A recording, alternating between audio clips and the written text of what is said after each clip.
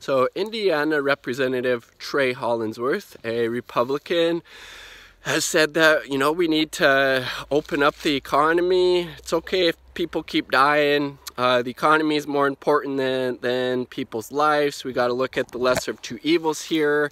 And, it's actually less evil to try to help this magical economy. We got to keep that going at all costs.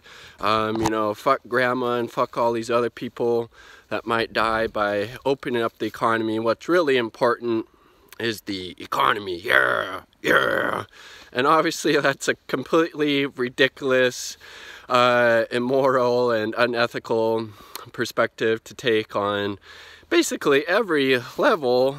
The economy is not what matters, you dumbass Trey Hollingsworth. What matters is people, people's health, people's public health, keeping people safe. The US government could have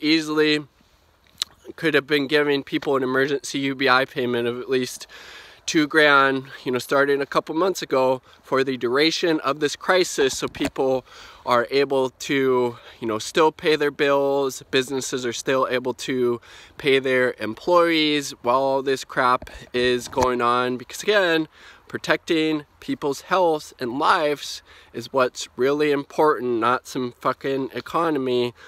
Put that shit on pause, put that shit on hold.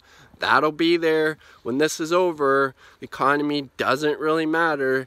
People, human relations, taking care of each other, thinking about the greater good, thinking about going beyond just the fucking dollar sign. That's what's important, you fucking just psychopath. I mean, Jesus Christ, these are the type of people that get elected because they're willing to say or do anything to prop up power, to prop up the capitalist system that does, unfortunately, put profits above people's health. And it's just, really sick example of that in real time. And then, you had 2 or 3 weeks ago the lieutenant governor of Texas saying a similar thing, basically what Trump was saying, that the cure can't be worse than the disease itself, and how old people should be willing to die in order to fix the economy for the younger generations and whatnot.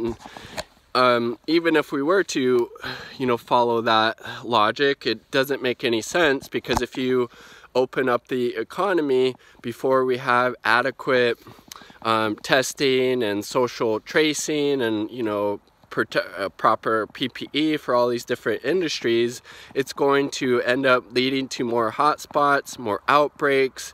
The economy will be going further to shit because more people will be out of job, more people will be getting sick. It'll continue to overwhelm our healthcare system, all of these things. So if you're actually really concerned about the precious economy and, our capitalist system, then you should be advocating for, Medicare for all, emergency UBI and all that stuff, and adequate testing and social tracing and all that stuff, because if you actually want people to get back to work sooner than later, then you need to make sure it's safe for them to do that, or more people will continue to be out of work and our economy will continue to tank if we're not able to actually nip the problem in the bud, if you will. So just, a ridiculous take. And if you really feel that way,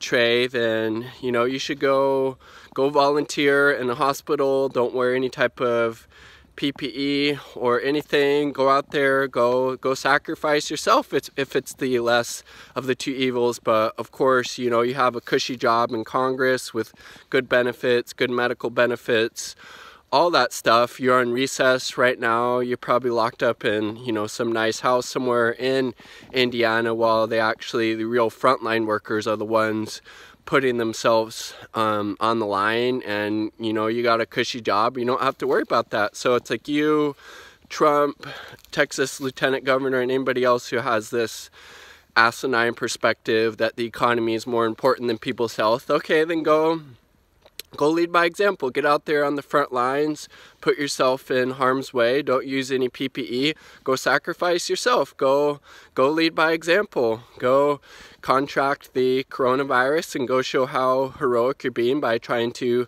save the economy while putting your health and on the line. So I mean, of course they're not willing to do that. They just want you know, people, and often the most vulnerable and marginalized groups, to get back to work, to prop up, you know, their stock market and their, you know, moneyed interest, while you know, everybody else continues to scrape by, you know, with stagnating wages and increasing income and wealth inequality, while the top 1%, and particularly the top 0.1% continues to do really well. We just saw this report, I believe it was in